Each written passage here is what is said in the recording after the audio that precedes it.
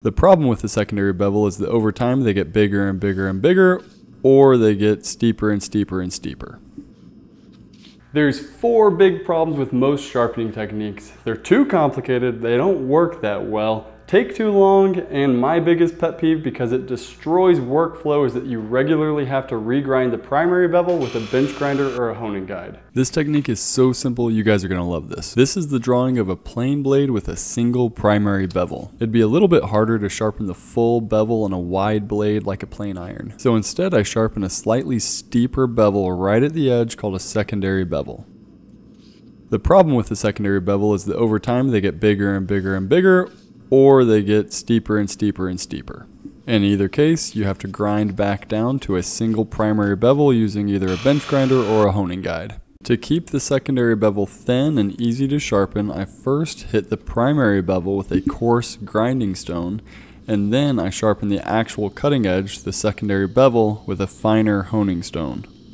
I'm going to demonstrate this using oil stones, which is what I usually use to sharpen chisels and plane irons. Then I will show what changes I make if I'm going to be using diamond stones. This method works just as well with water stones, and in fact you can get a sharper edge right off the stone with water stones. I just can't stand using them. I know a lot of people love them, and that's great. People swear by different things to use on oil stones, but you can't go wrong with 3-in-1 oil or Norton's honing oil. Spread the oil around a little bit, then locate the primary bevel by clicking it down onto the stone. Hold that angle, it doesn't need to be perfect, and then just sharpen the blade. Don't push down too hard. I kind of think about keeping the blade in contact with the stone but not pushing it into the stone. It's going to be a little bit hard to notice, but I am going to round off the edges of the blade, which adds what's called a camber to the iron.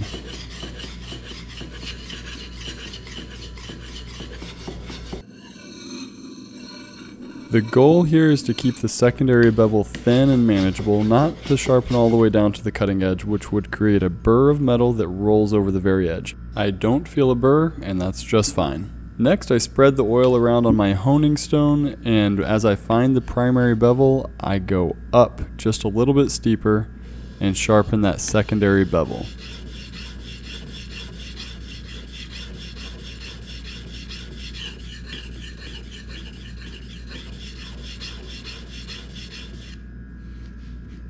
Now I can feel a definite burr on the back of the blade. I thought you'd be able to even hear that, but that didn't come through in the audio. A sharp edge needs to be worked from both sides, so now with the burr on the flat side of the blade, I put that down on the stone and go back and forth a little bit. This will push the burr back over to the bevel of the blade. To remove the burr and end up with a sharp blade, I use a strop with green honing compound. The burr is right now on the bevel of the blade, so I'm starting there, and then I'll flip it over to the flat side. When I finish with this, I'll feel for the burr from both sides. If I don't feel it, then it's gone. If you have new diamond stones, they're crazy aggressive, so you'll probably easily be able to see what looks like a little wire string that falls off. And as you can see, I'm not the kind of guy who wastes a shop rag. Now for diamond stones. On the coarse stone, I'll grind the primary bevel. On the medium stone, I grind the primary bevel and add a little bit of a camber. And on the fine stone, do the secondary bevel, then feel for a wire edge, and then do the back. Then you move on to the strop, and with diamond stones it's important you got to strop at least twice as much as you would with oil stones, or the blade just won't be that sharp. If you don't already have any sharpening equipment, you might be surprised at how well you can get along with a combination oil stone and a strop. This is the most cost-effective way to get a very functional sharp edge on your plane blades. And later, when you want to be able to peel off see-through, super fine, translucent shavings, just add a nice Arkansas stone or a high-grit water stone to this setup. Having a slightly rounded or cambered blade helps in 3 ways. One is it eliminates plane tracks. If you have the sharp edges and they're not rounded at all, you can imagine that as this plane goes through the wood, you're going to have little grooves showing exactly where that plane went. And you'll be able to feel it with your hand. If it's slightly rounded, you may be able to feel a little bit of a scallop, but that can be taken care of with a little sandpaper or a really light shaving going over just the scalloped part. 2, it makes it easier to push the plane through wood. If it's cambered, you're taking the thickest shaving right in the center, slightly less on the outsides. So you're not removing quite as much wood, it's slightly rounded. Some other things can make it difficult to push, such as just going against the grain. Some woods are harder than others, But if you're having a problem where when you're trying to plane the wood, it's getting jammed and stuck and just giving you a difficult experience, try cambering the blade a little bit. And 3, it actually helps you be able to square an edge. With a cambered blade, it's going to be taking out the thickest shaving right in the center, and it's going to taper off to no shaving all the way at the ends. If you've got an edge that's out of square by a little bit, then you shift the plane over to the high side. This way it's going to be taking a thicker shaving on the high point, tapering off, less shaving on the lower point, and that can actually help you square the edge of a board.